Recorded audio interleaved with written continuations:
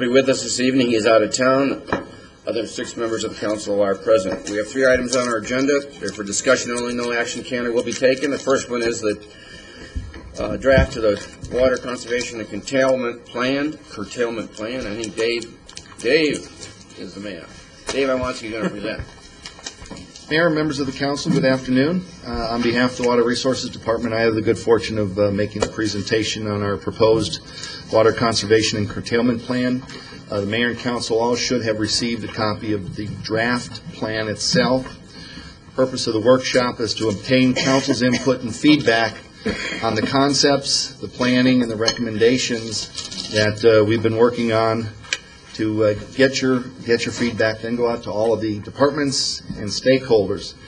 Those stakeholders would include the developers, the home builders, the private utilities, homeowners, and the regulatory agencies. Start off with our department mission. Deliver quality water services, protect the public health, support the environment, and promote the economic vitality of the community. There are 3 elements of the water conservation and curtailment plan. 1, conservation, which is self-explanatory. 2 is drought management or drought response. That's when you have limits on what had been previously available due to Mother Nature not cooperating with us. And 3 is curtailment, where you actually have an event or series of events that curtails your ability to provide enough water at any given moment. Conservation goals, it's simply demand management to ensure sustainability without adversely impacting the quality of life for our citizens. Conservation needs to be both short-term and long-term, and in actuality, water conservation should be an ethic, not a mandate. It increases the amount of available water, it reduces the need for infrastructure and increased capacity, and probably most important at the top of my list is we are mandated under the Arizona Groundwater Management Act to have a conservation plan. And in the 3rd management plan itself, there are specific conservation goals and objectives that are enumerated. We obviously do have our physical and legal availability. We calculate the actual demand and supplies. We do our risk assessment, both as to drought contingencies or when and for how long droughts might occur.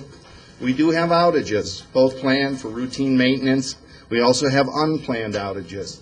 For example, a water main may break, we could have an electrical storm, and most recently, we've had Superfund contamination that resulted in a well shutdown. These are our actual demands. You can see as the city grows, so does the water consumption. We provided you with the last 4 years and the 5th year estimated of average day demand and peak demand and those annual increases. One of the things, and this is the proverbial catch-22, is right now the city is about 100% reliant on groundwater supplies. We are not susceptible to drought, unlike other providers who have Salt River Project or Central Arizona Project water supplies. However, to enhance and increase our water portfolio and provide future resources, we do have CAP subcontracts. We have a reallocation, a 100-year lease with the Gila River Indian Settlement.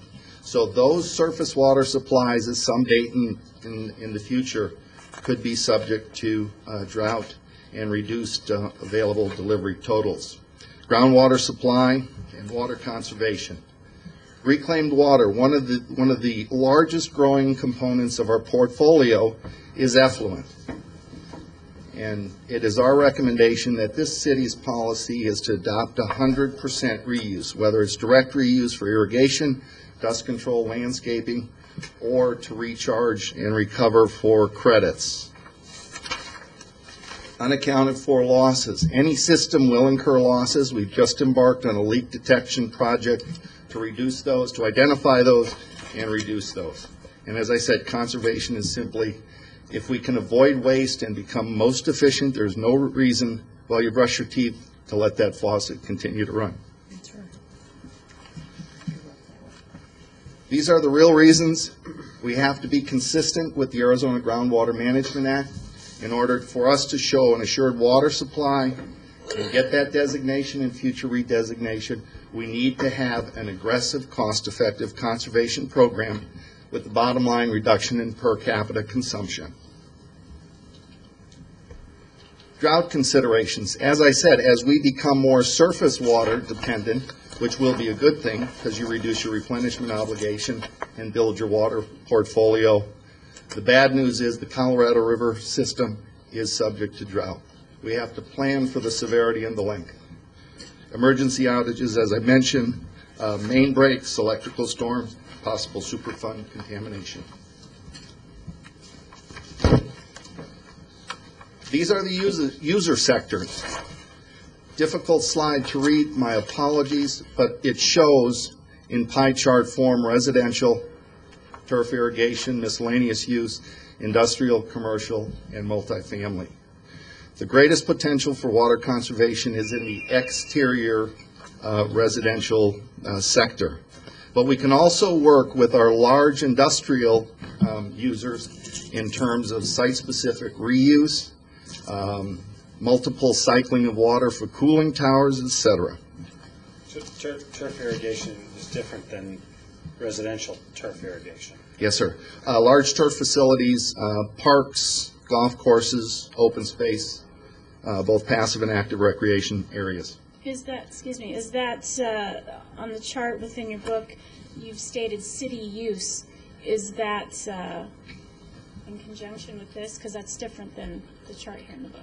Mayor, Councilmember Osborne, when you look at that, the municipal usage would most probably, well, not probably, would most of the city-related component of that pie chart is included in the turf areas because the city is the largest turf user. You'd have other governmental entities, school districts, for example, with their school sites, turf, et cetera.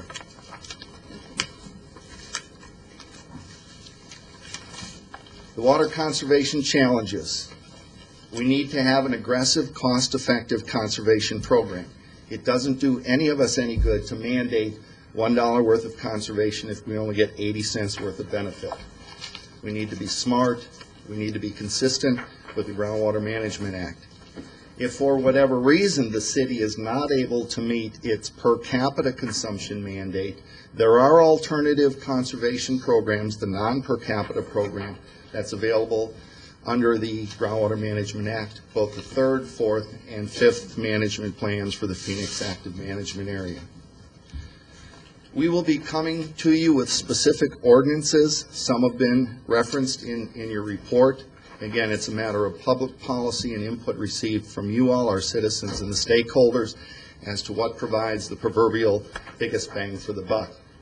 Mayor and Council have already adopted tiered rate structures to encourage conservation. And again, if we have a water-intensive industry move to the city of Goodyear, which we certainly anticipate and hope for, we can work with those individual users to conduct water audits and see how they can increase their production efficiencies or manufacturing efficiencies as to individual water usage. Again, keeping in mind, what we'll try to do is match water quality with appropriate end use. In other words, when it comes to irrigation, dust control, construction water, cooling tower, we can use non-potable water. We can use effluent. We can use remediated Superfund groundwater. Which brings us to what you're most interested in, water conservation opportunities and policies. Ordinances. We can adopt low-flow plumbing fixture ordinances. We can adopt turf limitations in terms of square footage type ordinances. We can adopt water wasting ordinances where penalties are incurred.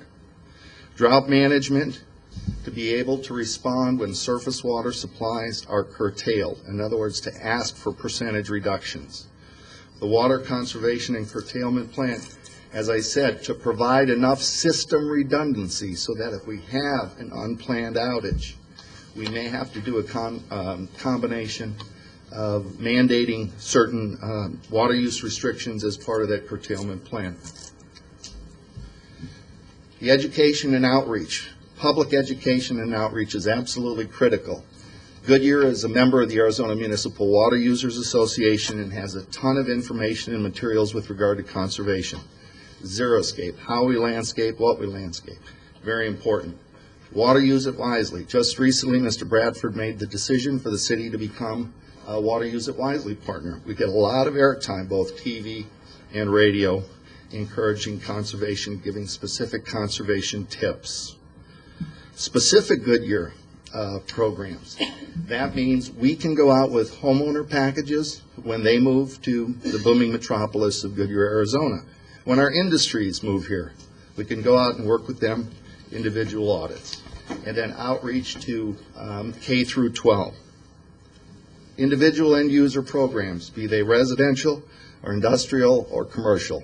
The big thing that we see around town is the little tents in restaurants where that water is not delivered with your meal unless you specifically ask for it. And for every 12-ounce glass of water you drink, believe it or not, it takes 8 gallons to wash that. Would you say that again? For every? If I had to put that glass, that one glass of water, after I drank it in my dishwasher, it'd take 8 gallons to wash that glass. So it's not just the consumed water, it's the aftermath. I pulled that out of a conservation handbook somewhere in You there. wash that glass by hand. Or, From now on, you wash your glass when you take it out now, by hand, let it dry. Councilmember Lord, I've been using the same plastic water glass for 14 years. Water conservation opportunities, the incentives that the city can provide, both as a matter of instilling that conservation ethic and financial incentives are probably the most workable. Rebates, I know when I was with Glendale, we had a very successful low-flow fixtures rebate program along with turf reduction rebates, but in the turf reduction you had to reduce at least 100 square feet of turf as a minimum. Las Vegas, Southern Nevada Water Authority has a rebate program. They give you $1 for every 1 square foot of turf that you reduce. Replacement. Obviously, there are the latest and greatest in water conservation technologies. We need to make sure we identify what works and then replace those older technologies with the newer technologies. And rewards. The biggest reward any water user would get is that you have lower water bills. Alternative water sources. As we said, this city, we are recommending 100% reuse policy so that reclaimed water, once it's produced, either gets recharged or puts to beneficial end use. The same is true with our remediated groundwater from our 2 Superfund sites. Brackish water is going to be part of the strategy of how we deal with brine in our brine management programs. There may, in fact, be a beneficial end use for that brackish water. We're looking at some innovative technologies to see what that might be to ensure cost effectiveness. And then lastly, Mayor, Councilmember Holland? Back to the brackish water. One of the things that I didn't read in the book that I think we just ought to keep in the back of our minds about the brackish water is maybe we can start figuring out how to reduce it before it becomes brackish. For example, if we could encourage new homeowners to use potassium in their water softeners instead of salt, we would have less water problems in the end. I know it would take a long time, but that is one of the issues that we keep bringing up and I keep reading in books. Mayor, Councilmember Holland, the Central Arizona Salinity Study, of which we are the project participants, has a very good final draft report that we'll be bringing to the city as well that identifies a number of opportunities in how to deal with managed brackish water. That's one of them, just because the traditional water softener does add salt to the system, which is a bad thing. There are some newer technology water softeners that obviously reduce that salt flow and save some water. But again, the key element for us is to make sure that we do a real thorough cost-benefit analysis to make sure that you do get that bang for the buck. Well, you know, I agree with Brenda on that. I often thought when we bought our water softener this time, I kept thinking there must be something better than this. but there was no information out there. So I commend you, what you're doing, is getting the information out. I thought the same thing, especially about the salt. And they are talking about the packets out to the new home buyers to tell them about maybe a rebate or whatever for turf. And so something like this ought to be included. Maybe we can stop it before we actually have to deal with a lot of the brackish. I mean, we're already having to deal with it. It costs us to deal with it. We have to figure out what to do with it. So I'm just trying to think even back beyond that. Mayor, Councilmember Lord, Councilmember Holland, I appreciate the input. That is certainly a priority with us, because brine and brine disposal, brine management is really one of our tough challenges. But we've got a lot of regional and sub-regional partnerships looking at that along with us. So we're not alone in meeting that challenge. Just wanted to finish up unaccounted for losses. This is simply to conduct an aggressive leak detection program, so that if you do have any system loss, you can make the necessary repairs.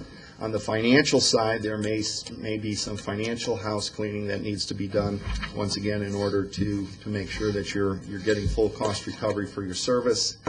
Things such as slow meters or broken meters also need to be serviced and addressed, so that you can get an accurate reflection of what your actual deliveries are, and that payment is made accordingly. Curtailment opportunities. Most of the valley cities have various stages contained in their drought management plan. And again, let me emphasize that drought management is where you plan on having X amount of water available to you, surface water, and because of drought, what you had planned on being available is no longer available. There are significant conversations that are taking place at the Arizona Water Banking Authority, the Central Arizona Water Conservation District, with all of the CAP subcontractors in terms of planning for that drought, the duration of the drought, and what that actually means in quantifiable reductions in water availability. Those are something that we can quantify and plan for. The key element here is, and we don't have a specific trigger identified yet. That's the proverbial work in progress. But what we're suggesting, at this point in time, and be discussing with our various stakeholders, is if there is water production and or delivery capabilities that are curtailed, whatever that percentage curtailment is, would be a trigger in moving to a stage 1. If it becomes more severe, you move to a stage 2. If it becomes more severe, to a stage 3, and so on. So that as that water supply and availability shrink, obviously the mandates, the curtailment-related mandates, become more severe. Interesting example, in San Antonio, Texas, which was the home of the American Water Works Association annual conference last year, in their daily newspaper, they have a depth to groundwater in their box. And that if for whatever reason that depth to groundwater exceeds that acceptable level, they go to an automatic reduction. They go to their automatic stage 1. So it's quantifiable. It's something that you all as policymakers and our citizens can look to, but that trigger is going to be a very, very, very important element of the curtailment. These are just examples of stage 1, voluntary reductions, municipal department, obviously getting the word out, and then providing. We have an obligation to not only let people know what's going on, but to provide them with some tools so that they can respond. How do they reduce their interior and exterior water use? And David, I guess we also have to set good examples. Is that part of that process? Mayor, Councilmember Holland, the first, let me back up. You see on there that the second bullet is the municipal department reduction. That would be the cities matching the voluntary request. Ours, however, would be mandatory. You do lead by example. Yes, that's what I was going to do. One of the most dramatic, I don't know how many of you remember that the Northwest Valley APS facility, their switching yard had the fire And APS went out with a call to the public for 10% immediately reduction in energy. It wasn't mandated, but it was a very successful outreach, and they exceeded that 10% requested threshold. Stage 2, you can see, is a little more dramatic. We go to 10% for municipal departments and continued outreach and education. Stage 3.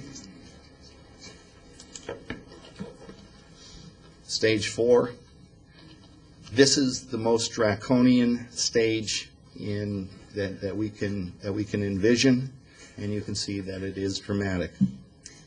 When you refer to a meteorological drought, what exactly, or when is that exactly? Mayor, Councilmember Osborne, you either have, but the drought can occur on your watershed, coupled with a lack of rainfall, so that the watershed itself that is your source of surface water deliveries, those deliveries are curtailed. In addition, with the lack of rainfall, you don't get the groundwater, the naturally occurring groundwater recharge to rehabilitate your groundwater aquifers. So both or each of those have a drought impact associated with them. If you've hit that scenario, is that more in the level 3 or level 2? I mean, where do you the level with that? Mayor, Councilmember Osborne, that is all going to be part and parcel of the comprehensive development of a trigger that we can't say with certainty tonight what that's going to be, because it's a combination of the availability of the resource, the water molecules, coupled with the availability to deliver, i.e. the infrastructure. Because an outage, an unplanned outage, let's say a water main break or an electrical storm, is different than not having the molecules available. One is infrastructure, one is meteorological. Okay.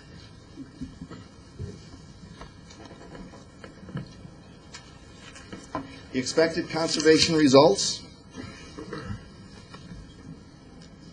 We will be in compliance with the Arizona Groundwater Management Act. We will be in compliance with the requirements of designation and redesignation for our assured water supply.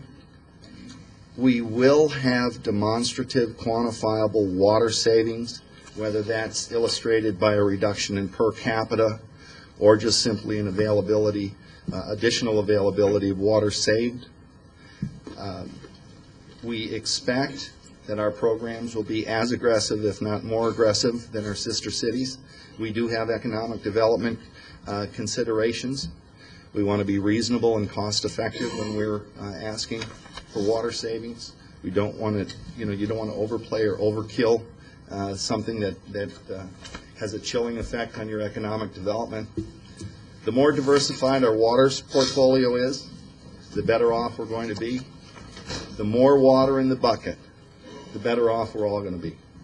And then to have that emergency, to be ready to respond to all of the envisioned kinds of emergency and drought situations that we might endure.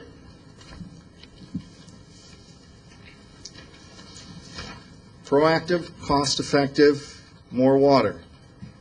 Says it all. Where do we go from here? As I said, the Water Resources Department and the other departments will work to review specific ordinances that we can bring before you for consideration. The final adoption of this plan, we don't have a deadline. We'll look to the city manager for guidance there. And then to create and fund water conservation opportunities in the interim. And what that translates into is simply, we are going to explore the latest and greatest in terms of conservation technologies. We have a grants coordinator now that can help us. We have in the past received money from both EPA and the Bureau of Reclamation for conservation. We'll continue to aggressively pursue those programs. We are now part of Water Use It Wisely. We are part of the project WET, which is the outreach to elementary schools. And then under the Groundwater Uses Advisory Council, Mr. Cleveland sits on that, I think he chairs that, is the Department of Water Resources has various grants, conservation-related grants that are available. Thank you, Mayor and Council. Be happy to try to answer any questions you might have. Okay, Dave, let's just start on the right and then we'll get to the You left. know, I have a dozen or more questions and comments. If you've all heard many of this, I don't want to hold you all tonight, but I do have quite a bit. Would you want to start with me? I don't care. Some of our questions Well, might help it's you. possible. It's possible. So, So give them, we'll chime in. okay. First of all, and I'm referring out of the book, okay? So, page 11 on your table, you were showing our population, and that seemed way off to me, and so I wondered what the reasoning was behind that. Are you talking about the population is low? Yes. The Mayor, Councilmember Osborne, what that shows, and we're updating the population projections. These were originally generated from MAG, is those are only our service area population. Okay, In so other words, for our south- customers that are south of I-10, Southeast. that does not include residents of either the Arizona American Water Company or Litchfield Park Service Company. So when you add those in, you're going to get what is the total city population. And that does lead me into the next question. When you have your code compliance officers out investigating different water situations, running water, streets, alleyways, is that south of the 10 also, or is that citywide? An interesting jurisdictional and legal question you just asked. Historically, there has been the spirit of cooperation between the Arizona Corporation Commission and the Arizona Department of Water Resources in terms of conservation ordinances that are adopted by cities, that we are trying to also make sure that those ordinances apply to the service area of the private utility. And if that is in fact the case, then the private utility is able to amortize and get a reasonable rate of return on their conservation mandates or whatever expenditures that they make. And more recently... Excuse me, so that two sentences you gave me, I still don't know what you're saying. Are you saying that both municipalities work together under the same, and they both reap the same benefits of rebate or whatever you want to call it? Correct. Mayor, Councilmember Lord, and Councilmember Osborne. The thing is that the city ordinance applies to all the citizens within our incorporated city boundaries. Okay. So those conservation mandates that are in place south of the freeway are also in place north of the freeway. But who's doing the code Even though compliance? we are not, well, it would be our code compliance officers because it's a city ordinance. Okay. And we would expect, as a matter of policy and politics, that the private utility also adopt and enforce what the city is requesting. But there's no teeth behind it. If we say there's a 10% reduction in play, two different water sources, they're looked at as two different autonomous companies, if you will. There's no teeth in us dictating what happens within Lipscomb or Arizona American Water. Mayor, Councilmember Antoniak, that's right, because the Arizona Corporation Commission, if you have a CCNN, if that customer is paying his or her bill, you have an obligation to serve. But again, it's jurisdictional. I believe that with the latest bill that the governor vetoed in terms of service deliveries within an irrigation district, that has the same kind of applicability for a municipal provider. They're first and foremost citizens of Goodyear vis-a-vis a customer of Lipscomb. And again, historically, it's our obligation to make sure we work with the private utility and the Arizona Corporation Commission so that we don't find ourselves in this no teeth, as you explained it, the no teeth scenario. We need to be able to have the Corporation Commission as a condition of, for example, Lipscomb's or Arizona American CCNN to agree to abide by the City of Goodyear's ordinances, and that would be something we'd strongly insist on. It just makes good sense. On page 24, you have the outreach initiative partnerships. And I just thought that partnerships with developers should be part of that. I think it is. Table of listings, residential or industrial, whichever. Mayor, Councilmember Osborne, when we reference partnerships, we're as all-inclusive as we can be, and if we missed a stakeholder group in here, we'll correct that. But obviously, developers and the home builder communities have a vested interest in this. Which a couple of these thoughts I had were adding certain responsibilities to developers or to residences, which I could, email you. A question I did have, though, on page 26, you referred to research on the possibility of using Superfund site groundwater from PGA South for potable use. Potable use means drinking water, correct? Mayor, Councilmember Osborne, yes, it does. Okay. Why would we want it to be used for potable water rather than going maybe more for irrigation or landscaping, rather going straight to potable water? Good question. I believe about this time last year, the mayor and council approved a bulk water delivery agreement with Goodyear Tire and Rubber, which is the responsible party for PGA South. In that bulk water delivery agreement, the water usage is defined as quote unquote appropriate beneficial end use. It doesn't state potable. Scottsdale is using water from its Superfund site, and the science and the public health and safety criteria has proven this to be successful, that remediated groundwater with the proper treatment can be used for potable use. In this, we're not committing to potable use, but we can include use all the way to potable if the mayor and council decide as a matter of policy that that's the way they want to go. But in our agreement, it says appropriate beneficial end use. Okay. Specifically in Scottsdale, they're stripping TCE out of the water. TCE, Councilmember Antonia, correct. Since about 1986. Since 1986? And there are other municipalities throughout the country that also uses their remediated Superfund water for potable use. We can identify those and bring a list to the council's attention. Well, moving on. Page 33, you had a listing of your brackish waters in there.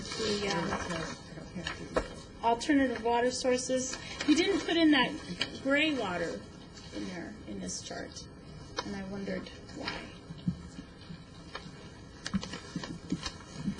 Mayor, Councilmember Osborne, just point of reference, I've been in this business for 23 years, and gray water... I've been 0. I wanted to preface my remarks by saying that in those 23 years, gray water has become a term of art. I mean, some people define gray water as what comes off their roof during a storm event. Some people define gray water as stormwater runoff.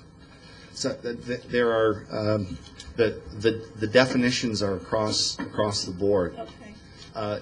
In terms of reuse in gray water, I think you have a number of challenges in terms of the storage of gray water. You have real water quality concerns with gray water. So in those regards, if those are the source waters, I would suggest we don't go down that path.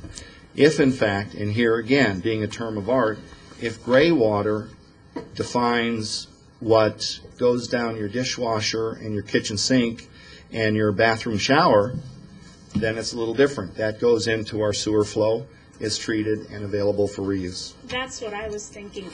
Reading other sections in here, that's what I was thinking the gray water was just what you said, dishwasher, shower, that type of thing. These other items I can easily, they're just adding things to these tables, and so I don't want to waste the time on that. Mayor, Councilmember Osborne, we'll look forward to your comments and working with you. Thank you. Councilmember Holland. Mine will be easier. You know, since I've been involved, you know, you've created a monster here because I'm involved with the water department all the time and take my monthly tours and the whole works. And because of all the things I've been reading, I do want to make sure that some of the information and that we're really putting it in the right places to educate our folks. And so I think part of that will be in our policy, and some of it should be in our conservation ordinance that will be coming up. But I'd like to see things also in there like encouraging hot water circulation equipment and things like that we know will benefit, that is so obvious. And then I got to go back to the beginning of how we get the water treated anyway, and Sean's heard this come from my mouth before about if you don't put salt in the ground and you're not flushing your prescription pills down the toilet, because that is a big problem with our water system, because it means we're not educating our people not to do that, because that's the same water they're going to be drinking. And I don't know, it just seems like it all kind of tied together. And somehow in our policies, I think we ought to try to tie it together for our folks. Mayor, Councilmember Holland, the prescription medications is a new phenomenon. Yeah, I just and I know the Center for Disease Control is doing research in terms of the impact.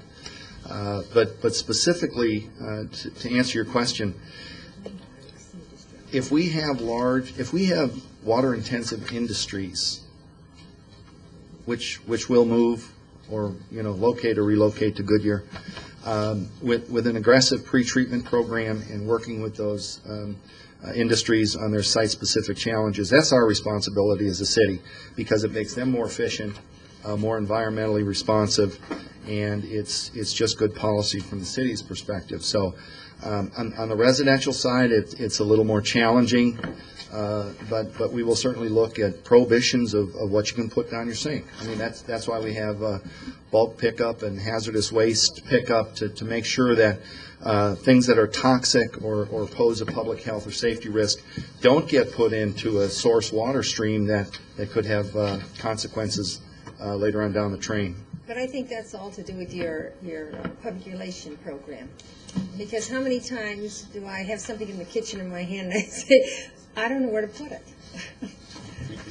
I don't know if I should put it down the garbage disposal or if I should. So, I mean, it's just information that really, truly people want to do the right thing, but they just don't know what to do. So I think that's our responsibility to make sure that program is dynamic enough that we get the message out. Mayor, Councilmember Lord, I agree. And in terms of monsters, so long as they are the proud recipient of the Golden Plunger Award, monsters are welcome. Oh, all right.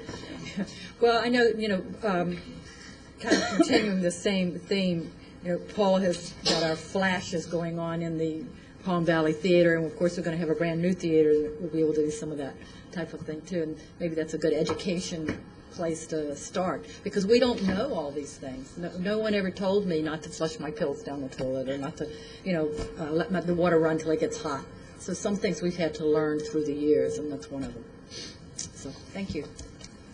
Vice Mayor? Yeah, just a couple of things. One, it's been bothering me. I've been in Goodyear since '91, and I started building my house sometime after that. And I was told that we would have a 100-year water supply for every development that Goodyear puts in. What does that mean? I mean, that means I have 83 years left on my Mayor, Vice Mayor, if you built in '91, you're exactly right. You do have 83 years left. But I mean, we always talk about this 100-year water supply. There must be a reason for that. There is. Under the Groundwater Management Act, the two primary goals are by the year 2025 to achieve safe yield. And what that means is in the Phoenix Active Management that you're not pumping more groundwater than in excess of what either nature or the cities and other water purveyors can artificially recharge. In other words, you want to reach a balance. because we've been overpumping our aquifers and building an economy on a non-renewable resource, which is a very dangerous proposition. So safe yield is the number one goal. Number two goal is, and this gets back to the old land fraud days, and then it subsequently morphed into a very good policy, is developers can't pull a building permit unless that purveyor is either designated or has a certificate of assured water supply. Now what that means, very simply, is at that given point in time, we have both the legal availability and the physical availability for that service area population, plus a 10-year projection for a 100-year period. And every 10 years, we have to go back to the Arizona Department of Water Resources and prove that once again. As you know, you were part of our, back in April of last year, we went in for a redesignation of our assured water supply. That was very limited. It was only, our expectation is that redesignation will be for 3 years. The next time we go in, we will have what we're referring to affectionately as the all-in. By that I mean all of our CAP, all of our Indian lease water, all of our wastewater will be calculated. That was not done.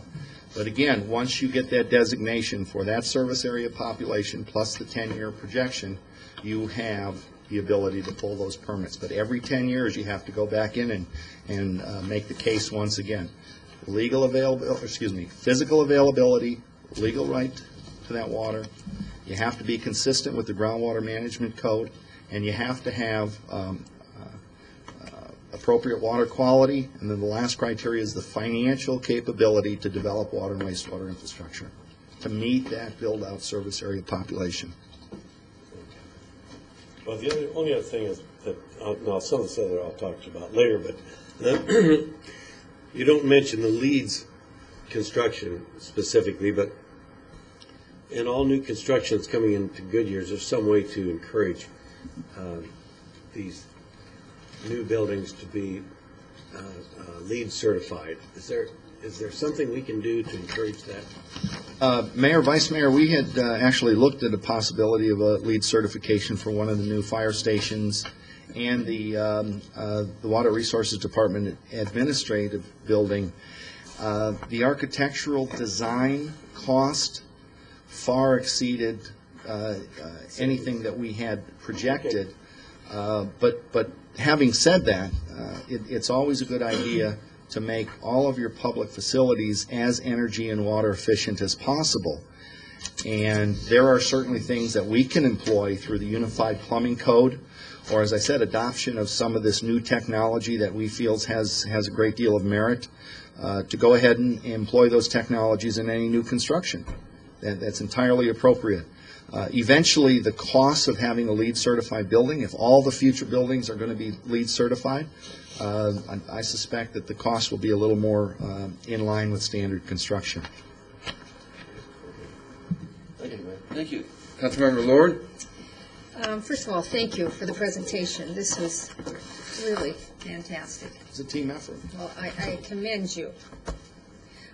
There's just a few things that came to mind, so I'll just start. I think as a council that we need to have a policy that we can relate to staff on different types of companies coming to Goodyear and the amount of water they use.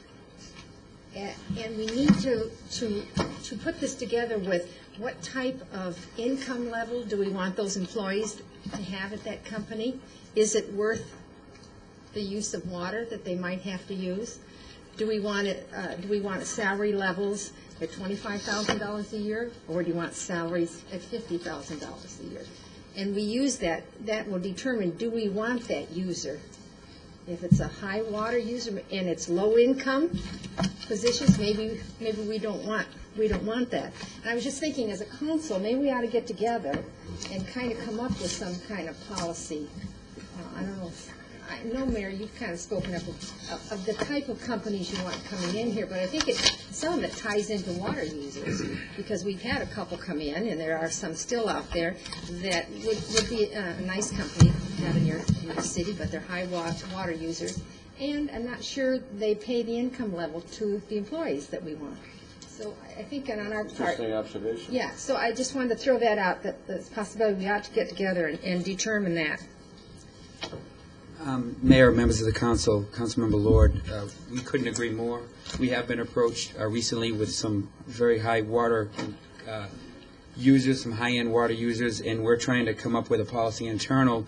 We've developed a questionnaire. It's kind of a first step so that when a potential economic development candidate comes to the city, we can gauge quickly exactly some of the questions that you've raised.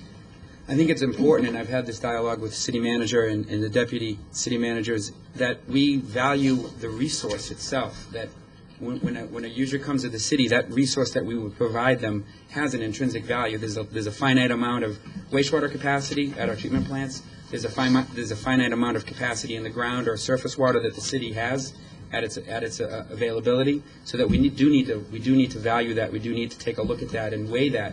If economically it's a benefit to the city, then it's probably in the city's best interest. But we need to have some type of ability to gauge that and weigh that cost. If it's too big of a water user, it won't be in the end. Absolutely. If it's 2 million gallons a day and it won't bring in a lot of revenue for the city, is that a wise use if it's limited resource? Probably not. So we are working internal with city manager, and we'd be happy to come back and present some of the ideas that we have. We're working with economic development now.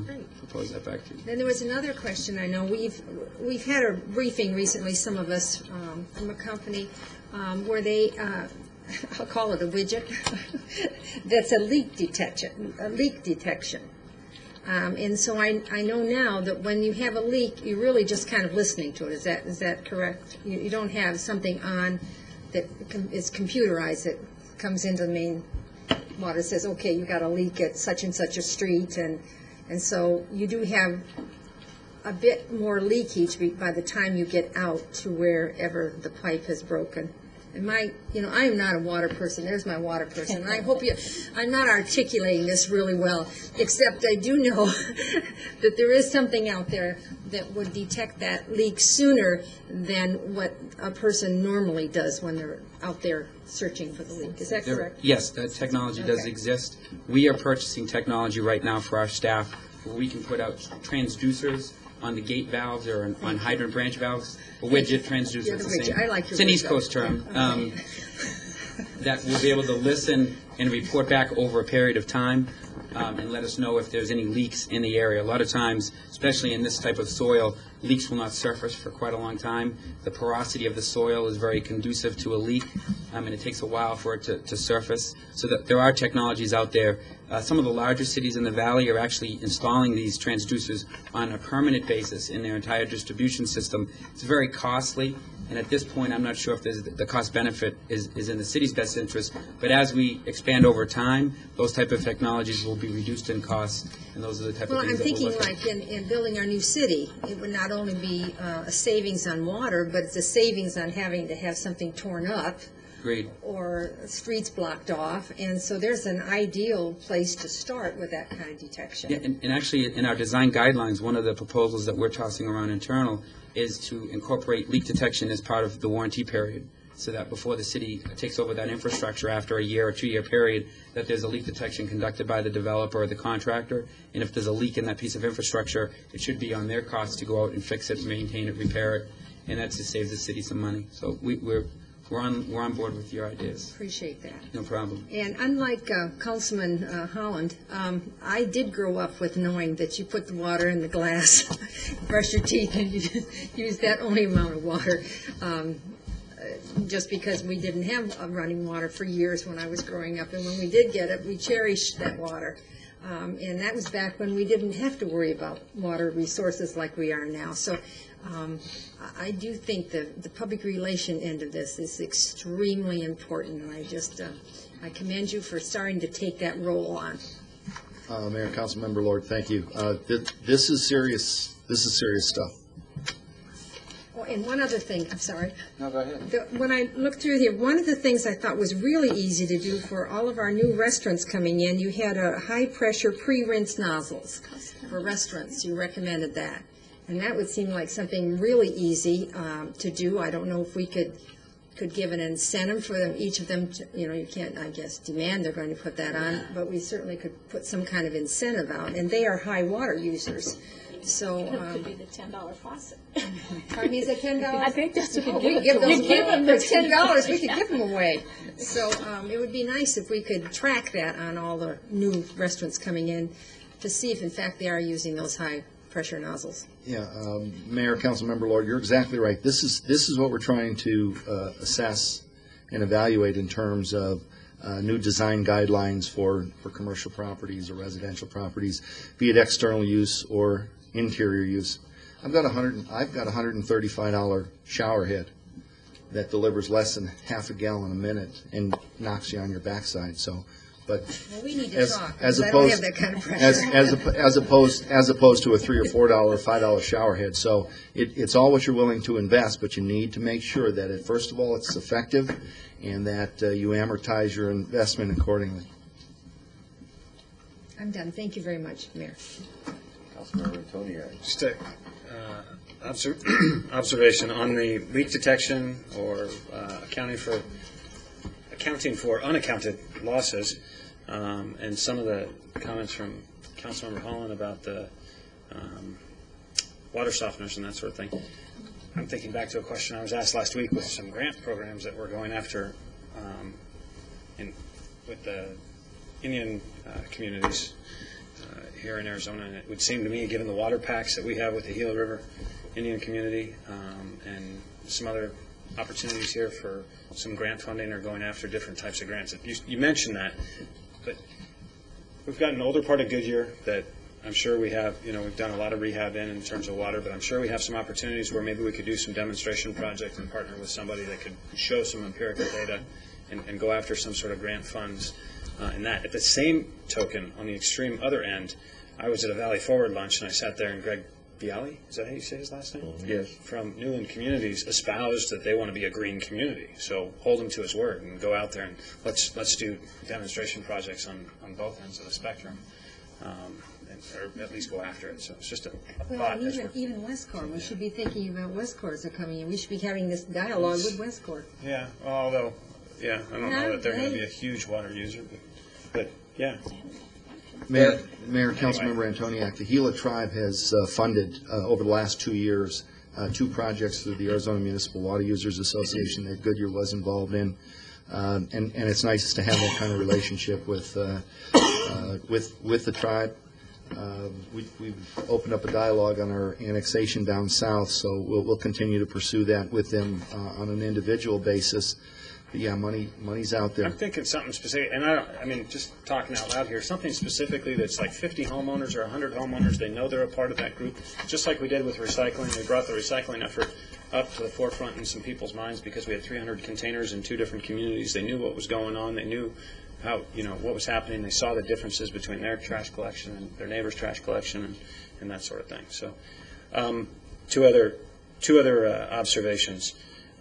You talked about stage 1, reducing our water consumption by 5%. I would challenge us to say, why couldn't we do that today? Why do we have to wait until a certain time period? Is there something that we could challenge you all as staff and to come to us or put out some internal, contest or whatever it is that, how do we save water in the city sort of conversation that could occur? And then lastly, and this may take a little bit to follow my train of thought here, between public and private water providers, there's a much different mentality. And I've sat in a boardroom of a private water company here in Arizona, and we were happy when there was a drought because the same amount of miles of pipe delivered twice the amount of water that month. And our profits in a community that only has a 6% return on investment were higher that month. And therefore we looked better to our more sophisticated and more articulate East Coast partners.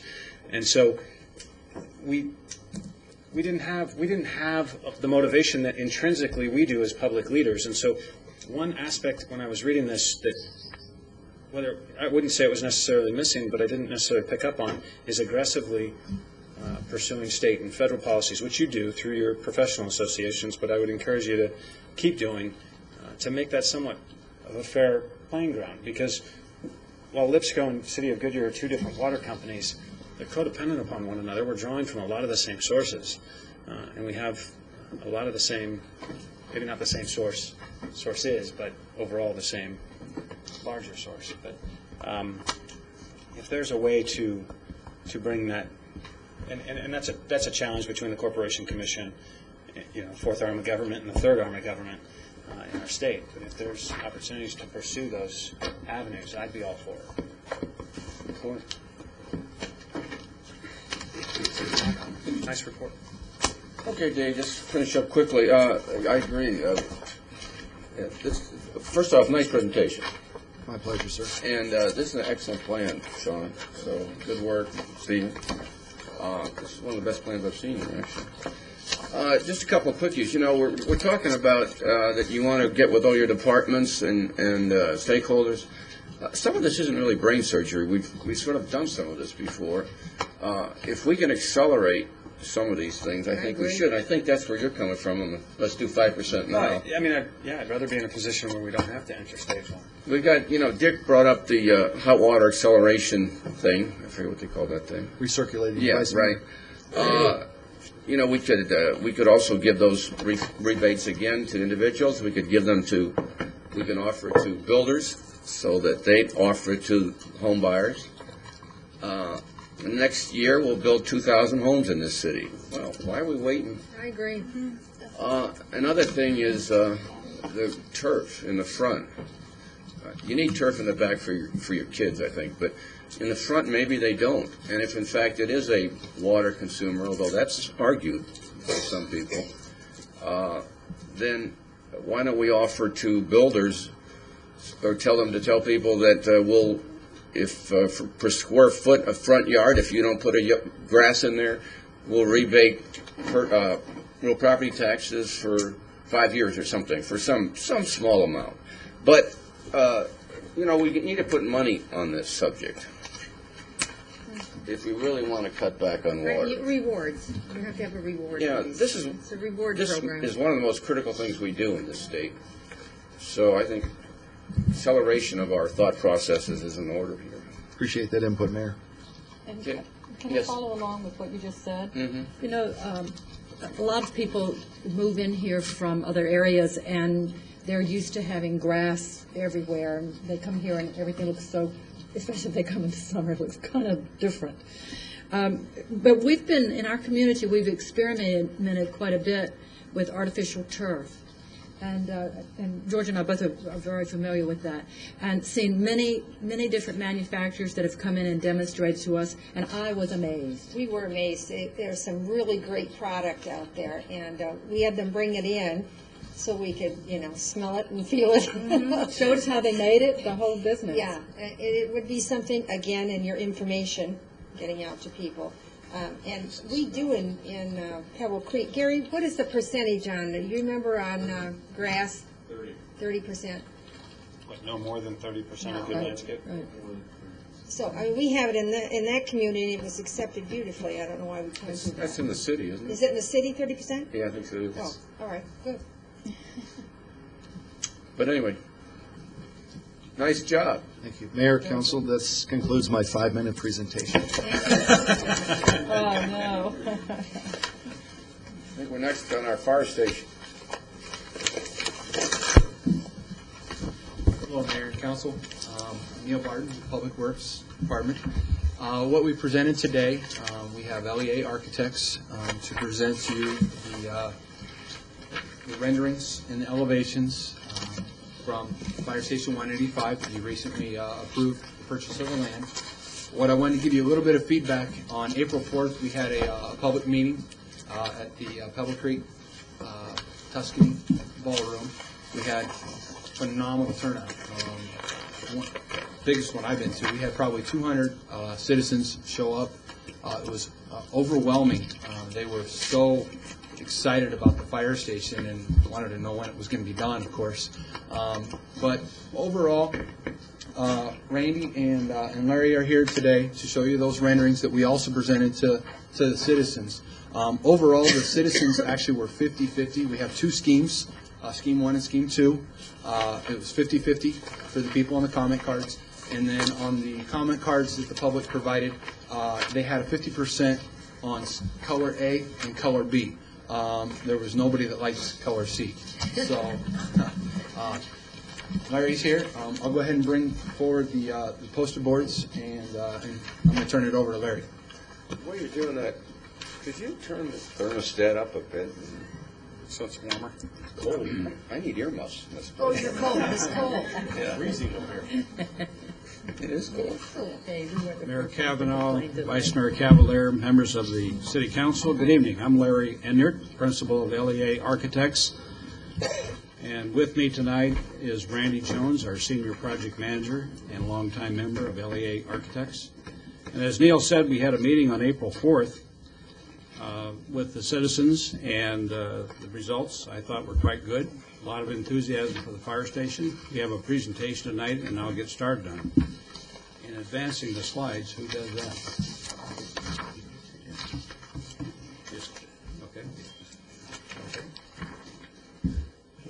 What we're looking at here is our site plan on Clubhouse Drive and Pebble Creek. Up in the left side of the slide, about center, is the fire station site. It's 1.1 acres. Fits in there quite cozily. For example, Fire Station 184 was a 2.5 acre site. This is 1.1 acres. Fairly tight site, very compressed. Site plan essentially sets up, the site plan or the building is facing north. The site is skewed a little bit. We have the median on Clubhouse Drive there that we are going to shorten slightly to facilitate leaving the fire station and also returning. The site offers 3 public parking places and approximately 16 parking places for staff. Features a hose wash, emergency generator, retention areas, and so on. Floor plan is very straightforward, 2-bay fire station with 8 dormitories, kitchen, dining, day room, and police office near the lobby. We have infectious disease control, turnout gear, and other things that happen on the left side or west side of the site.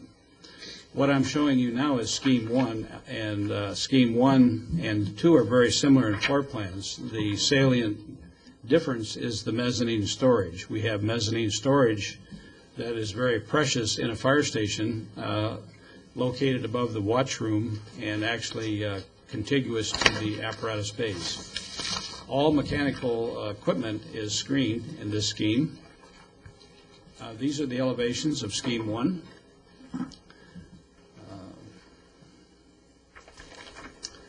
What this elevation strategy is showing is perhaps the preferred Scheme A, and we'll come back to that later. What we have here is a gently sloping roof. We have masonry, split-face block. We have a stucco or EFIS system in 2 colors, kind of a taupe beige, and then the little darker color towards the top part of the building, which is the dark terracotta. We have a champagne metal roof and generous use of landscaping and indigenous landscaping, xeriscape. A section through the building, you can see the gently sloping roof, the apparatus bays, the mezzanine storage, screen mechanical equipment, our training room. Elevation. Larry, excuse me. Yes, Which sir. way does go back one? Which way this is facing, which direction, and what's the low point? Is it towards the north, south, east, or west? Well, this is a section through the building, and we're essentially looking to the north. Cross-section through the building, looking Okay, towards so the right side is basically towards Pebble Creek Parkway? That is correct. Okay. This is the northwest perspective view. We have kind of a fireplace looking features, which are really exhaust functions for the fire station. They are really manifolding and ganging together the exhaust and vent through roofs to have a very clean roof. We have sort of like Station 184, where you have the column pylons with a little bit of a low level of lighting in them, which adds a very nice quality to the building. Lots of landscaping, xeriscaping. Another view, northeast perspective view. Our flag poles, United States flag and state of Arizona flag. southwest perspective view from the rear. Moving right along to Scheme 2. Scheme 2 is very similar in plan, almost the same in site planning.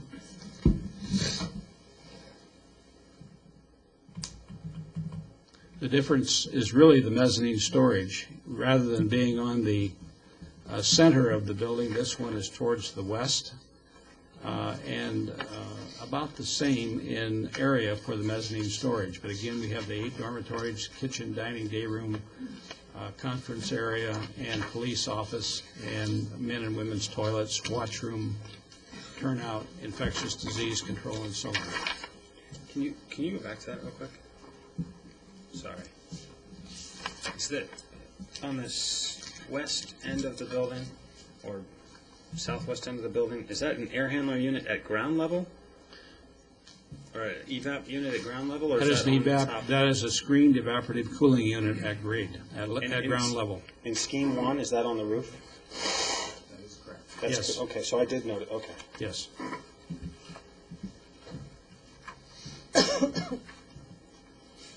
These are the elevations of Scheme 2. Different roof line there. We have more use of metal roof, more use of standing seam roof, a considerable amount of roofing. In fact, this scheme is slightly more expensive than Scheme 1.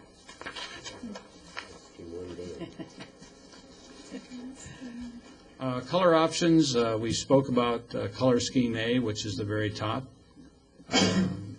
Taupe or beige colored ephes, gray, integral colored split face, and then the dark terracotta on the sloping metal roof edge and mechanical screens. Scheme B is really a gray scheme, and Scheme C is a lot more use of the terracotta color.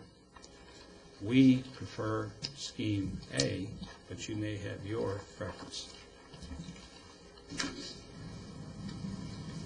That pretty much wraps up the Scheme A or Scheme 1 and Scheme 2 with color options A, B, and C.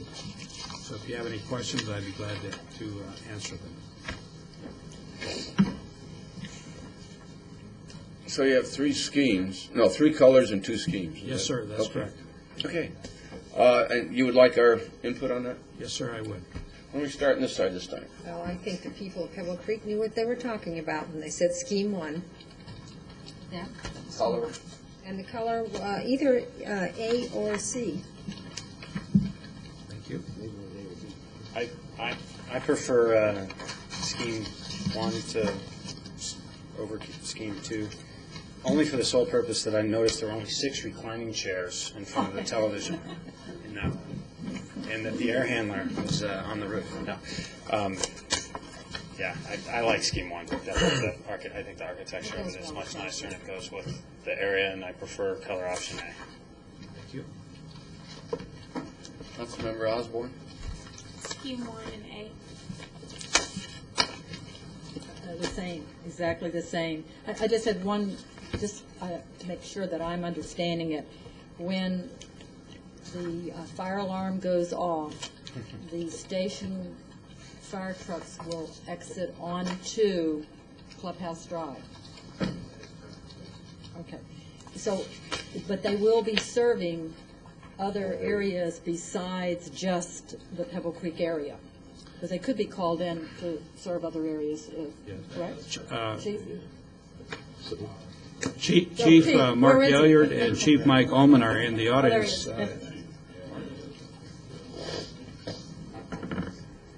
Mr. Mayor, Councilmember Holland, yes, it's a Goodyear fire station. It'll serve as a part of a system of fire stations that are distributed across the community. But likely the predominance of their work will be in Pebble Creek. We figured such. I just wondered, since we were exiting onto Clubhouse Drive, if that would be Well, we actually prefer, and if you'll recall, perhaps some of the other fire station designs, we like to control the light, and we like to come out onto a collector that isn't as busy, so we can control the light and get our large, slow-moving apparatus kind of through those intersections, because that's where we're likely to have problems.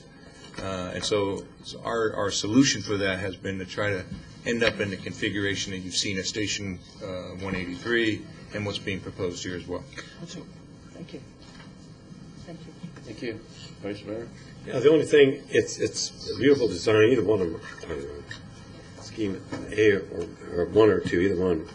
The thing that I like the most about this is that we have all these different fire stations, and they all have a unique design, and they all stand out in their community, and I think that's great. I think so. Whatever you determine, whatever the community determines, they like the best. But the scheme 1 and A, to me, is also I like the best, but it's mostly fits in with the design of what we have here, and I guess that's why. But again, it's a nice design, nice elevation, and it will fit very nicely in the community.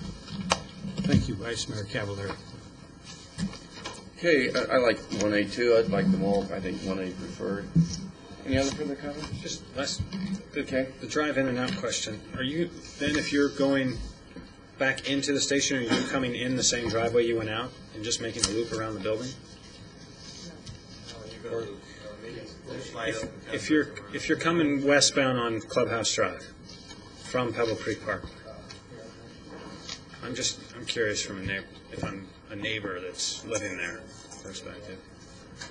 As you can see, this one's really much better. Yeah. You got Clubhouse Drive, egress and ingress are both. It's the same driveway. And apparatus will actually swing around. Okay. You have the security gate. Okay. The other opportunity is going.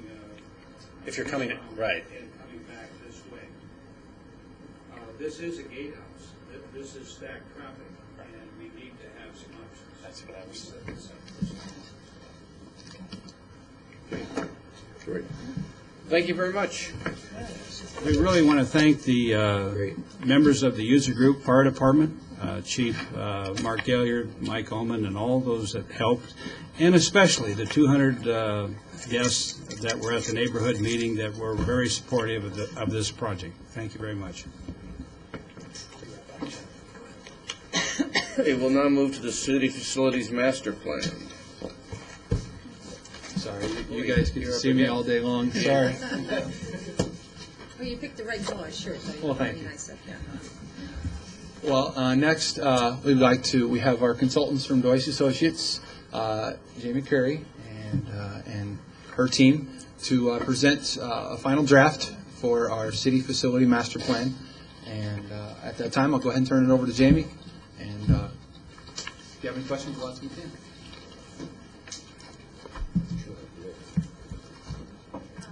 Do I need to hold off for a second, or? They just went to the. Oh, they both went left? Lost a couple. These young kids.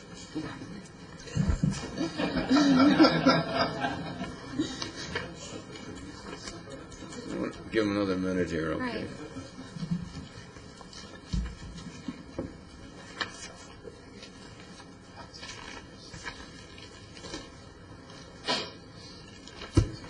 Can you state your name for the record? Jamie Curry with Deutsch Associates. You have other people here you want to introduce? I do. With me is Tammy Carr and David Calcaterra, also from Deutsch Associates. You're welcome.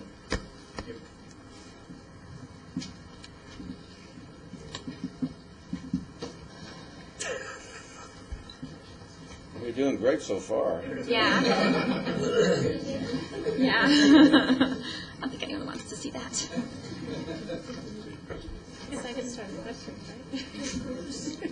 Get started first.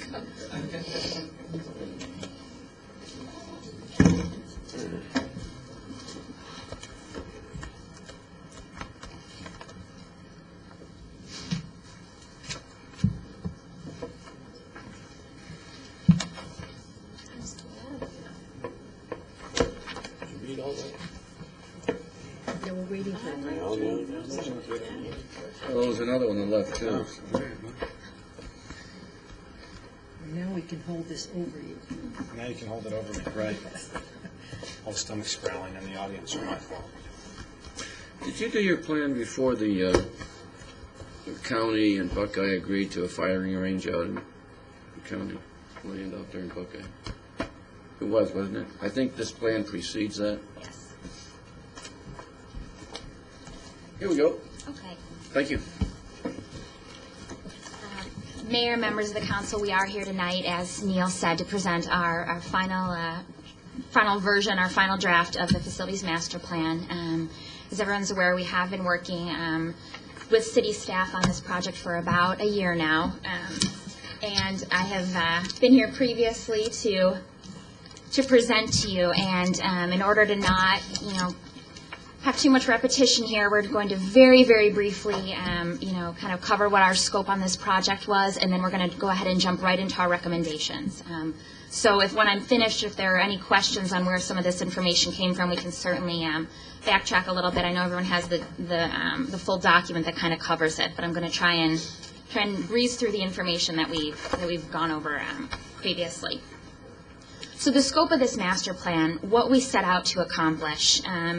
One of the main things was that the city had several ongoing master plans for specific facilities, and we wanted to make sure that there was one document that kind of prioritized those projects in comparison to one another, made sure that CIP funding was kind of appropriately scheduled out for all those projects. Potential projects being evaluated through both your priorities and also through citizens' priorities, and we did hold a public meeting several months ago to kind of gauge that. We also used the 2004 and 2005 citizen surveys that you had completed and kind of merge those two findings in order to gather some of those opinions on what your citizens really want. Using appropriate and available city-owned land, we wanted to make sure that each site had its most appropriate use on it. Facilities which need to be grouped together, obviously we want to make sure they all fit on your available parcels of land. So we looked at those pieces of land in comparison to each other, make sure we were using things efficiently. Obviously you have some current facilities that are being outgrown for their current purpose, but we wanted to make sure that those valuable resources were used in an appropriate way in the future. So definitely we were looking at your current facilities. Phasing, financing, and other strategy options I'll get into a little more. That's definitely something we wanted to cover. And then lastly, providing independent recommendations. As you all are intimately aware, a very dynamic time in the city's growth right now. There are a lot of projects that are ongoing. And so I think one of the most challenging things that we've tried to do in this master plan is to encompass all of those projects. And since we've been working on this project for a year, lots of things have changed. So you originally asked us to provide our independent recommendations for best possible scenarios for lots of different projects. So as we go through this, you'll see that some of our recommendations have already been implemented by staff and by yourselves. And some of them have been implemented not exactly as we were recommending, but certainly moving forward with those. So I just want to kind of preface that by saying these are our recommendations. So we really grouped this this document that you already have in front of you into major decision factors, things like what our citizens' priorities are, what are the most pressing staff needs, overall strategies, and then again we'll go into our recommendations. So the decision factors, as I mentioned, some things we really want to consider. For example, the first one on there, locations of major citizen service areas. Given that the town is still being built out with so much residential, each time that there's a major development, that really affects where your citizens are and how easily departments that serve citizens at their homes or at their places of business can get to those citizens. So any of our departments that are mobile, we need to consider that as the city expands, they may need satellite operation centers. They may need, 2 main operation centers. So really addressing those issues. And I won't run through all of these. A couple others to just call out. Number 5, state and federal statute concerns. Certainly anywhere where we feel we have safety issues currently, addressing those as in new facilities is a priority. meeting existing citizen expectations. Again, that was coming from your citizen surveys. And then obviously attracting new citizens to Goodyear. We want to make sure that we are providing things that are equitable to the other cities. Overall strategies, and we kind of went through these the last time we presented, but we really want to stress these. Alternative project delivery methods, including construction manager at risk and design build. Use of funds, which kind of encompasses several important factors. Not leasing facilities anymore as soon as possible. Building high impact projects. One of the things that was mentioned in the previous presentation up here, Vice Mayor Cavalier was asking about lead construction, and that was something that we thought about in here as something that you want to serve as an example to your citizens, which projects could potentially be appropriate for that type of construction, that get a lot of citizen use, and that they could really appreciate that. Public-private partnerships is certainly something that in the last couple months there's been lots of action on. So we're really excited to see that that's proceeding, giving you a really good option for moving projects along in their timelines. And then intergovernmental agreements and some more creative negotiations with developers both on the residential and commercial side. So jumping right into our recommendations. As I said, if at the end you have questions about how we got here, I'd certainly be happy to run back through that. City Center is what we've just defined as the 40 acres that's right at the corner, and our three main recommendations for that were the City Hall, the Central Library, and the Performing Arts Center, really looking at the City Center specific area plan that was also completed for this area, and appropriate uses for those compatible land uses. And again, this might be one example of a project where our timetables were kind of may now be accelerated based on that master plan from what we understand. The 100 acres north of that right now, I know is under the same master plan. Recommendations were a city recreation complex, which again I think will really fit in appropriately with that specific area plan. And then university campuses. Obviously, lots of opportunities on this one for some partnerships with the university, for everything from some of the recreation areas to parking, just all kinds of good opportunities there. The Patterson property, our recommendations included obviously maintaining the wastewater treatment plant, the BMX park, and the dog park exactly as they are. And then our two new facilities on here, we are recommending the Public Safety Administration Building and the Public Works Corporate Yard. Again, the Public Works Corporate Yard being out for, an RFP for a developer. Really the salient point here is that this is a good area for that, good access to transportation. If there's available land in that same general area, obviously that's still definitely applicable. And then we are suggesting that based on those site plans, there is a possibility for sale or trade of some of the Estrella Parkway frontage. So selling that off to a commercial developer that could then be traded for some other appropriate land for a different city facility. Definitely something we would recommend considering. The IOB, based on our other recommendations of City Hall being one of the top priority projects, this facility could be available based on what is planned or what was master planned for the needs for the court, the justice facility. That seems to be an appropriate use for that. Another thing that we're suggesting in here is potential location for temporary or hoteling offices. As a lot of projects get underway potentially at the same time, and if the court were to move to IOB immediately, there'd still be obviously some extra space. So the second floor might be an appropriate place to kind of shuffle people as new spaces are being built and kind of maintain some temporary offices as things are happening. The Duncan Farms property, again, this seems to be a good parcel for sale or trade to an industrial developer, since it's very limited in its use based on the Luke Air Force Fly Zone, and again, really trying to get some other property that could be more appropriate for city needs, either immediately or for land banking. Which really brings us to our last and possibly most important point is land banking in areas of future growth, areas that we know the land prices are going to increase. to really try and make some intelligent best case guesses and purchase land, public works satellite facilities, obviously recreation facilities, public safety facilities in these areas. And then, of course, with the Sonoran Valley annexation being new news, that we want to make sure that land banking in that area occurs, thoughtfully now also. And with that, I would ask for any questions or requests for the final document. So before we go around,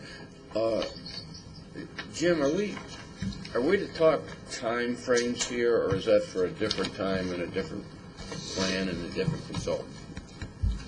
Mayor, council members, when you say time, you mean like the time Arts frame? Center 2017 is going to be? Are we to be concerned about that today, or is that going to be a different subject? Fair question. I would submit that it's certainly worthy of discussion.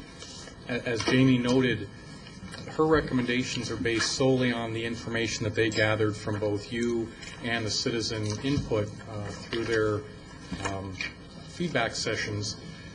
We have accelerated certain projects, performing arts being one, based on looking for other joint opportunities, public-private partnerships.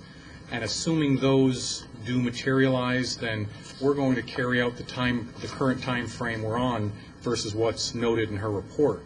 If for some reason those don't work out, then we would fall back to this information unless you provide different feedback for their consideration this evening for them to weave into the report. But we're not going to, let me bottom line my answer for you, we're not going to allow these dates to affect the efforts we're making right now, only if those don't lead to projects being developed through those partnerships would we default to the dates that Jamie's report provides. Does that answer your question? It does. It does. Thank you. Thank you. Okay. So you're ready for questions? I am. Okay. Mr. Gelser from the public. Gary Gelser, could you elaborate on the height and square footage of the proposed City Hall and council chambers, basically in relation to the interim office building that we have now?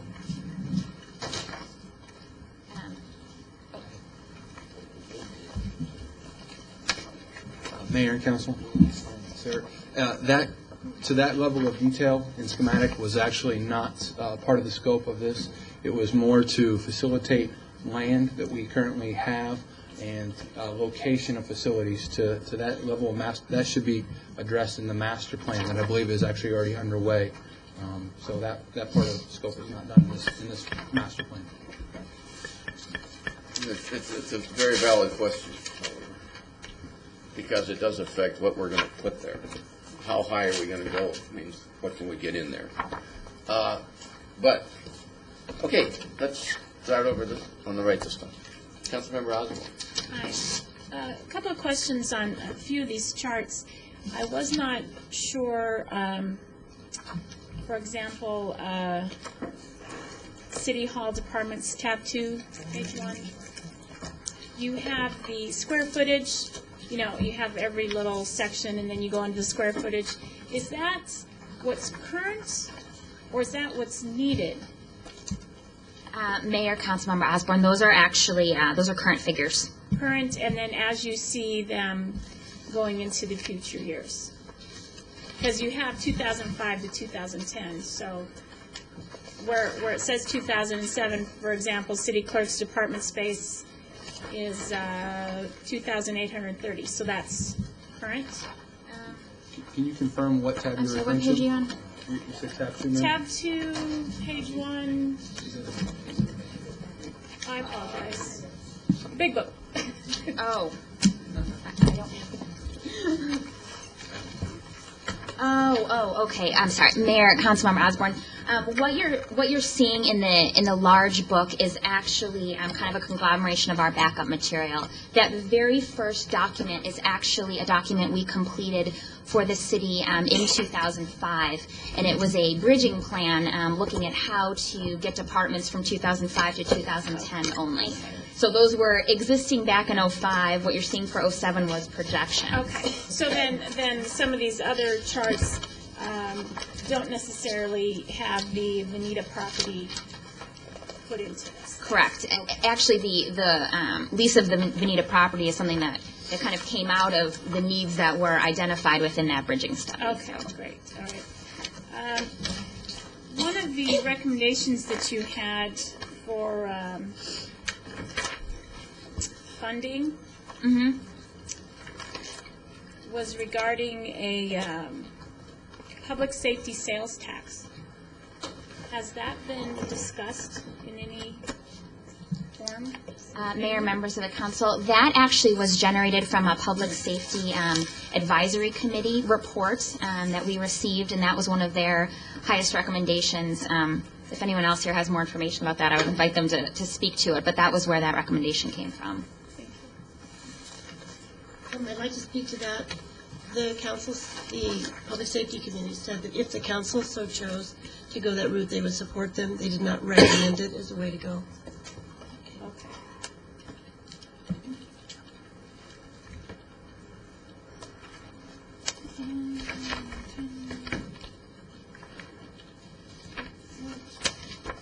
I guess the other recommendation was, oh, no, go on. Go ahead, next. I'm not ready yet. Thank you. Councilmember Hall. Vice Mayor Kavanaugh. No questions. Councilmember Lord. No, I just thought it was interesting, and because I just hadn't been thinking about land banking. That brought up, and I've often talked, I know we've talked about that piece of land that sits right behind the 100-acre park. It's still sitting behind there, which is such an ideal. That Lula May piece, 60 acres. Yeah. It just, I know, where can we find that pot of gold, but that is just an ideal piece to connect the universities. Oh, I agree. Two-way transportation going into the universities on, being in that. Yeah. So, anyway, but that's the part that I thought. And the idea that maybe we start thinking about trading some of that land, like Duncan Farms, and trying to find places to build some of these other facilities. Antonio. Where was the land banking map that you showed us? I obviously found this before, but I was having a hard time finding it again tonight.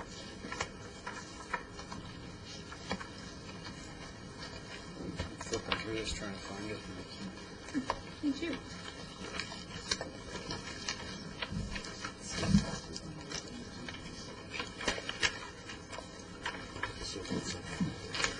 Sorry, I've got y'all thumbing. You can tell me afterwards. I just wanted to look at it, but you might. If not, maybe email a copy to us or something. Okay. Mayor and Councilmember Antonia, we will certainly make sure that's in our final version. I apologize. It's on your screens now. Thank you. Yeah, I'm definitely a proponent of this. I mean, there's no doubt we should, as development advances, we ought to look at opportunities to, at least grab some as we move south, if it's fiscally feasible for us to do so. The only other comment is if we can move into a city center by 2009. Oh, I'd love it. That'd be awesome. So that would be, and I think it's a doable thing if we get really serious about it, which we are. What struck me when I read this, one of your sentences is a potential threat to the city's ability to our population and to our staff. We've gotten to that point. What, meaning that lack of space is lack of a threat space. Well, yeah. And there was a presentation last night on television from another police department, and they were talking about how they're going out of state and getting other people to come here to work, and And I'm thinking, we can't sell them on the fact that we have a great facility for them yet. We can't close on that one. It'd be nice to be able to say that. Yeah, very nicely done plan. You were finished, or? Yeah. I really would, I would hope that we'd get that Performing Arts Center done much earlier than 2017. And I don't know if they brought into your planning the opportunity for very much of a public-private partnership to get that done, and I would hope we could proceed there. The library needs to be as soon as possible. But if we could do 2009 in City Hall, that we really want that. And maybe it's privately funded, publicly utilized and leased or whatever, but there are so many different financial opportunities here that we need buildings built. And I agree with Mr. Gelser. He didn't say it outright, but we want to go up. I think the last discussion we had, Neil, really was, I wish Harvey was here to tell me how many floors we stopped at. Oh, Harvey? How many floors are we at right now? I mean, we're higher than Gary had anticipated in the City Hall at the last, is it 8? 8 floors at least? Pardon? Tell us how many stories that is, because that won't mean anything to me. 12. 7 or 8. 150 feet, it's only 7 or 8? Probably 7 or 8. About, I guess, bigger floors. All right, let's go 8. Let's take the top number. And what is that you're referring to? City Hall. But what, 150 is what? Where's that stated? Strategic plan. In our city center specific area plan, when we adopted the specific area plan, we provided for height limitations on in the plan, and 150 feet in the center, and then as we gravitate outward, then it would go down in height. So there's some flexibility on that, I assume. Oh. We set maximum limits. In fact, well, in some streets on Estrella Parkway and the Main Street, we actually we wanted a minimum of 2 stories. So we set some areas where there's a minimum of 2 stories, but we just set an upper limit because of the airport overflight area. Oh. We had to, FAA would not allow us to go beyond 150 feet. Oh, okay. Could we have the public safety admin facility incorporated within the City Hall? Or a part of it?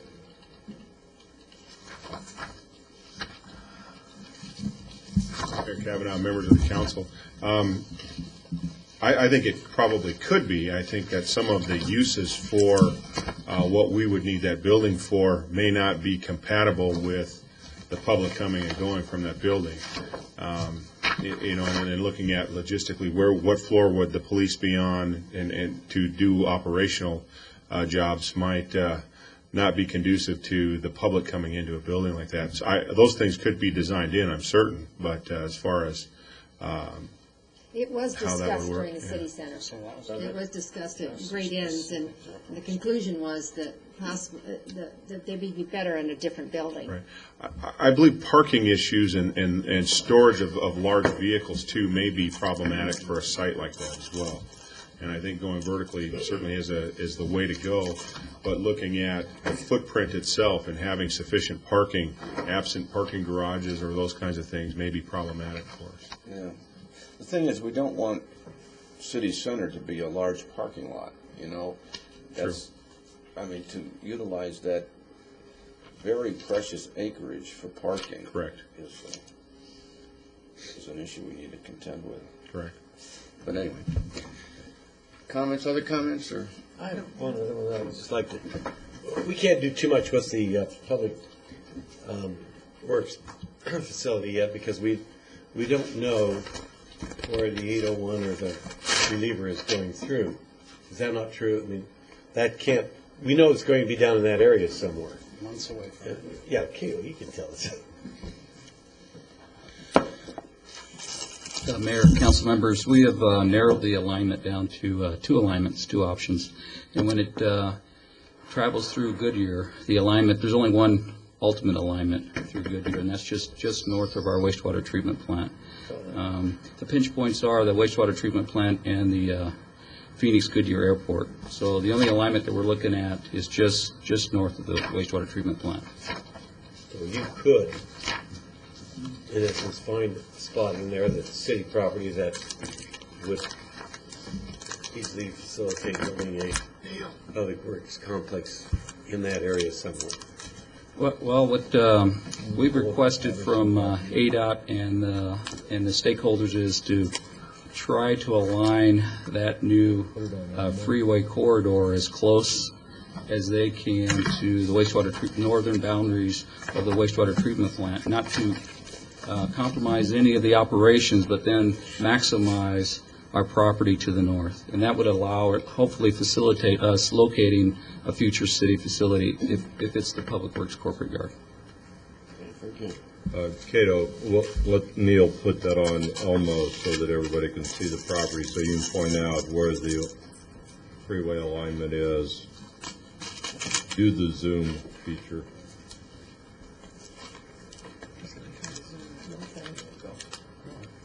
Keep going.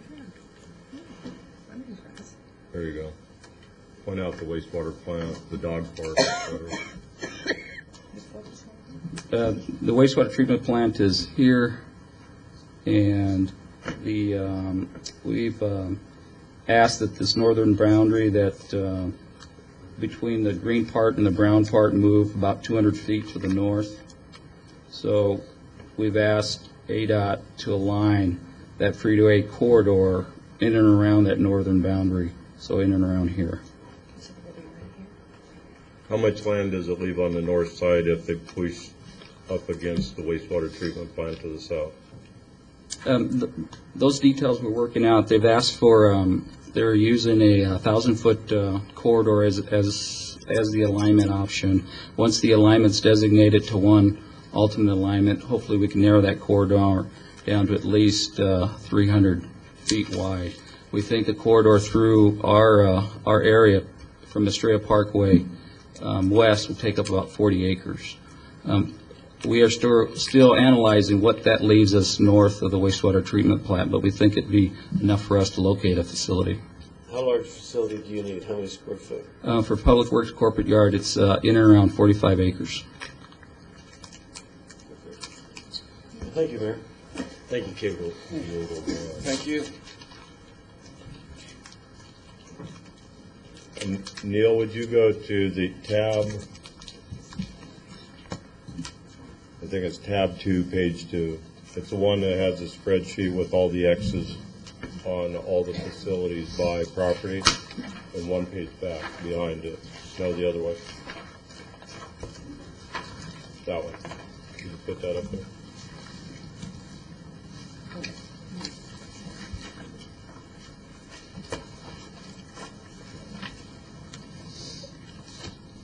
And what does this illustrate, Jamie? Yeah, absolutely. What we're trying to get across here is that all of these recommendations are dictated by our major decision factors. So, this major decision factor portion that we have in here is really the most critical issues facing the facilities needs in the city.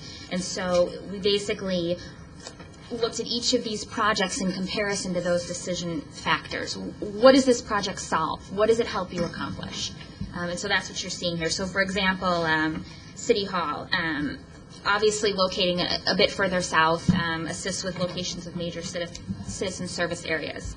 Benefits of facility ownership. The new City Hall, certainly you wouldn't be leasing that. It was a priority that you, as mayor and council, gave us. So we kind of, graded each project based on those.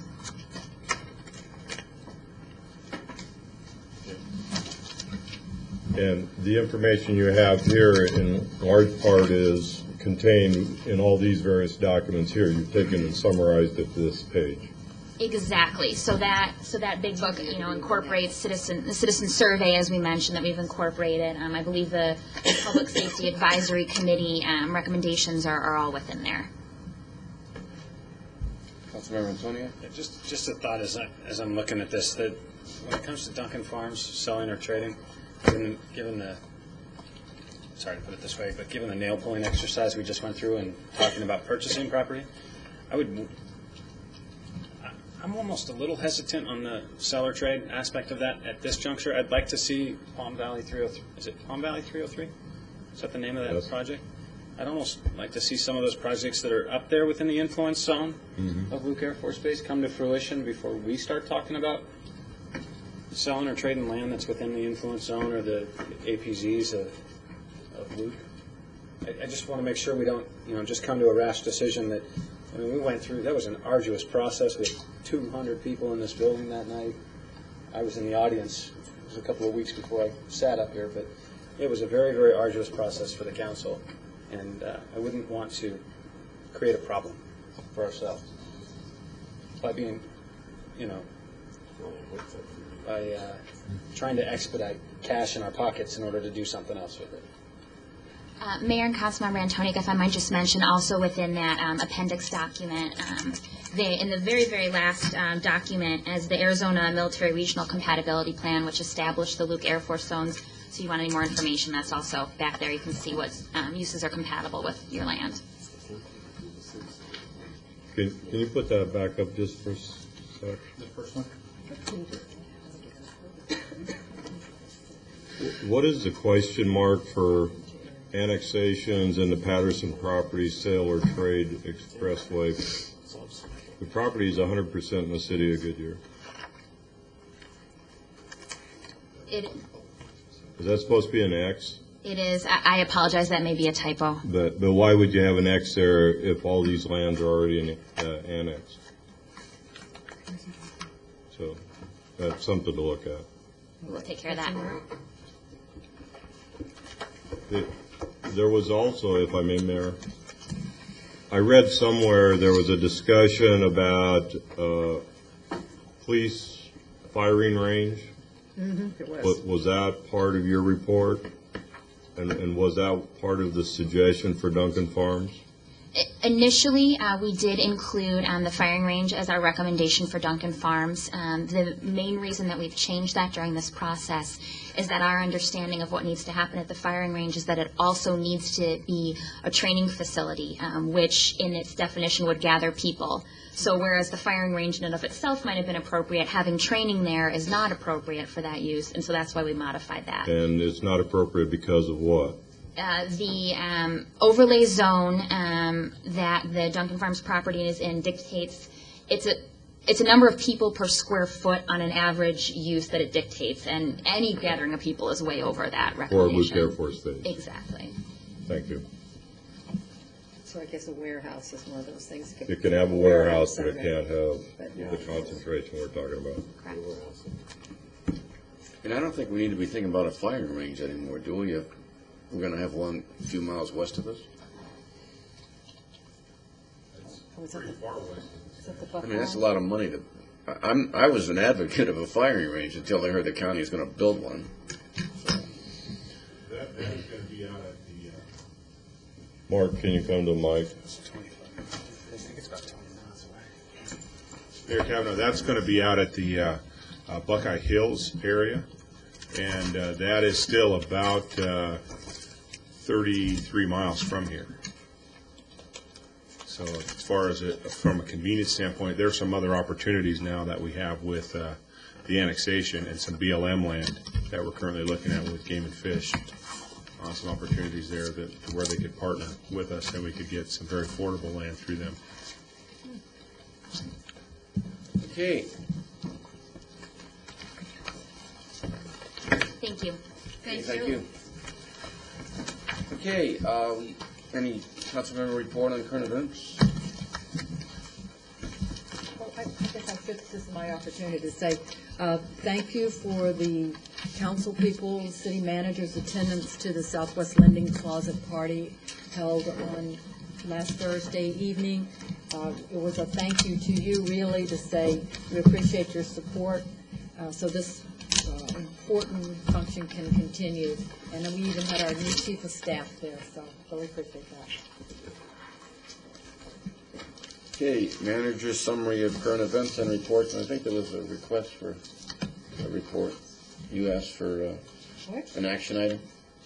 Oh, it's the policy? Yeah. Yes, okay. I just had to remember what it was here.